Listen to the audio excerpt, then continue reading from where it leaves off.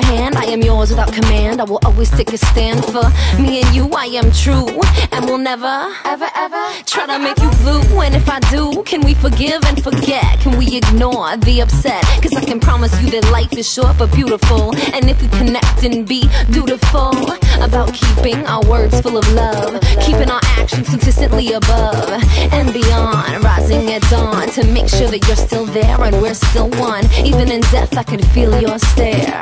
Of course j'adore. You are mi amor. You make me think that love is what life is for. When you are here, I'm okay. I'm glad I'm coming home. You are a mirror. You let me play. You got me in a zone. I see my higher self when you are near. And no one ever wrong. I can loosen my belt, relax, no fear.